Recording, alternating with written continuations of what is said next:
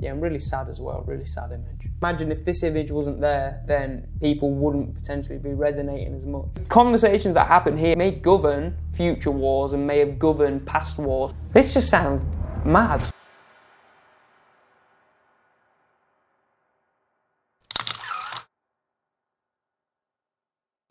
This one's called Nothing Personal, The Back Office of War. Now this is probably one of the most strange and different pictures that I've seen out of the 6 that I'll be looking at today. I already know a little bit of the context behind the picture, but that guy who's in the grey suit and he's walking through the door, I don't know where this is. It's such a weird building, but anyway, I'll get to that in a second. I'm getting ahead of myself. But he's holding a rocket, and he's holding it whilst wearing a grey suit, nice suit, and he's walking through the door. It's just such a surreal image. I think what's also cool about it is it's kind of cubist, the way all the lines kind of intersect and the colours. It could almost be like an abstract piece of art if you kind of squinted your eyes and you took out the details of the image. It does look a bit cubist.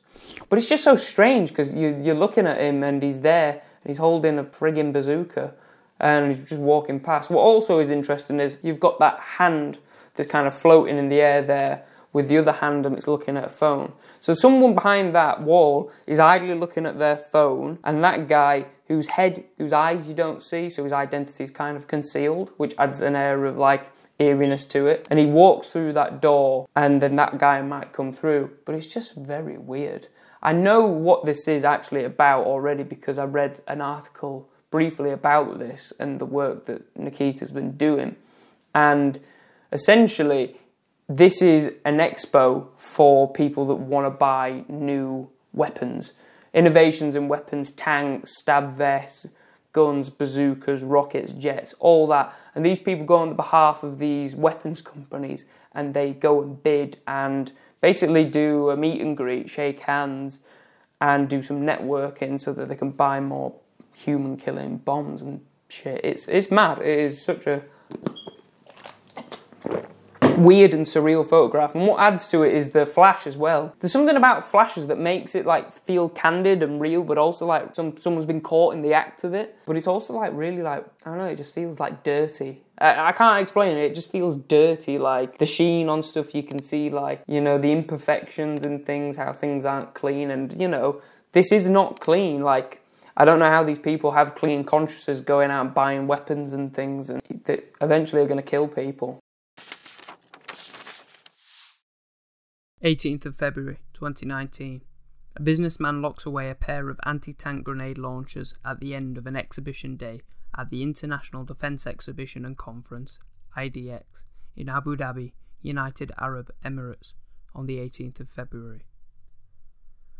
IDEX is the biggest defence exhibition and conference in the Middle East and one of the biggest arms trade fairs in the world.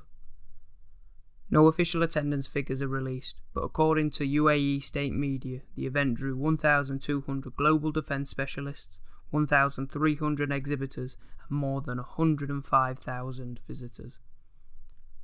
Attendees include defence ministers, military chiefs of staff and key government decision makers who interact in conference halls, social events and back office meetings. War is staged in an artificial environment where mannequins and screen images take the place of real people, and with outdoor demonstrations and daily choreographed battle displays on water. This just sounds mad, like, it just sounds crazy that there's people that literally go like, I'd go to like an anime convention or a comic convention, but for guns, and then they'd go and have like off the radar, off the record meetings. Like, conversations that happen here may govern future wars and may have governed past wars, potentially. And I just think because we're talking about media and investigative journalism here, this is not, you know, Pamela Anderson did this, or, oh, look, Ben Affleck and Ana de Armas were snogging on a beach. This is about power, because they call it the fourth estate for a reason. It's the watchdog of power. That's what journalism is supposed to do. I mean, from my education anyway. And I think it's really interesting looking at power. And yeah, this is really good stuff. I wish this was bigger. I wish more people were engaging with this. I mean, that's why I'm making this video. Title is Relative Mourns Flight ET-302 Crash Victim. So you kind of get the context there. I already know that this is about the Ethiopian plane crash that happened and killed a lot of people. This is a really sad scene. You've got the two women, they're dressed in black, and I don't know if that's because it's a funeral. She's throwing ashes onto her face, or it could be dirt at the actual site. Why I think this has been nominated is because, one, the context, and two, because of the expression. I mean, you already know that the lady who's throwing the ashes on her face is absolutely distraught. You can see in the tension in her neck and the muscles in her neck contracting because of the grief. You kind of got her going to comfort her at the same time. I think the dress is really interesting. And I mean, I'm trying to be authentic and give you my honest reactions to this. Like, this is just a very, really sad image, and if you sit with it for a while and you kind of look at the details and talk about it and really sit with it, it can get you emotional. I mean, I get emotional. 14th of March 2019. A relative of a victim of the crash of Ethiopian Airlines flight ET-302 throws dirt in her face as she mourns at the crash site on the 14th of March. The force of the impact made human remains difficult to identify.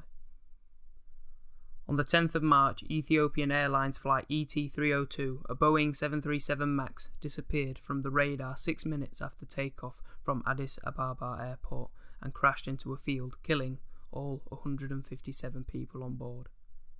The impact was so great that both engines were buried in a crater 10 metres deep, and human remains almost impossible to identify.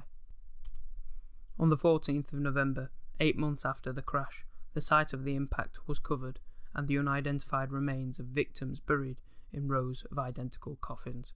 Comparisons were made with the crash of a Lion Air aircraft, also a 737 MAX, 12 minutes after takeoff from Jakarta Airport in October 2018.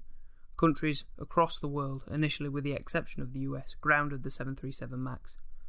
First reports showed that pilots had been unable to prevent the plane reportedly nosediving despite following procedures recommended by Boeing. It appeared that in both cases, pilots were struggling to deal with an automated safety system designed to prevent stalling, which was repeatedly pushing the nose of the plane down. It seemed that the system was being activated, possibly due to a faulty sensor, even though nothing was wrong. It later emerged that American Airlines pilots had confronted Boeing about potential safety issues with the MAX. Boeing had resisted their calls but promised a software fix, which had not been done by the time flight ET-302 crashed. Planes remained grounded in early 2020. Boeing expected the crisis to cost $18.6 billion, and CEO Dennis Muilenburg was fired. When you read the descriptions about how the impact of the plane hitting the ground, like both engines were 10 metres deep, which is huge. I'm just looking at my door in this room now, and imagine, that's 5 times that. So it's like a 2-story building, like a big house, being a whole engine just going that deep. It's just immense. And the fact that remains couldn't have even been found because of how hard the plane hit the earth, and it just makes you think about how terrifying an experience it must have been to be on that plane, to be the pilot, to be the passengers. And this again is only one image, about one family. There's of 157 people that died on it. And I think, imagine if this image wasn't there, then people wouldn't potentially be resonating as much, because people, we're visual creatures, humans. We use sight a lot, and when you see an image like this, it's hard not to respond. When Notre Dame burnt down and everyone was crying about it, billions from billionaires had been flown, and cashing in to help them. But when things like this happen, someone's fired, and, yes, someone was fired, and yes, they have to pay a lot, like it costs them a lot, but that isn't going to bring the lives back of these people. And I don't know if the world really mourns or has mourned as much for this as they have for similar incidents. So I think as a moment that the photographer caught, unlike, say, you know, the previous one by Nikita, that was taken and she was taking it and she might not have been supposed to do that. And it adds to the air of mystery because the guy's head was cut off. Where the previous ones with the girl who was comatose, Ewa, that could have been staged for all I know. The other ones, which the protest picture, that would have been very hard to get because it's within the action. But there's a lot of people, so you know where to go for the action.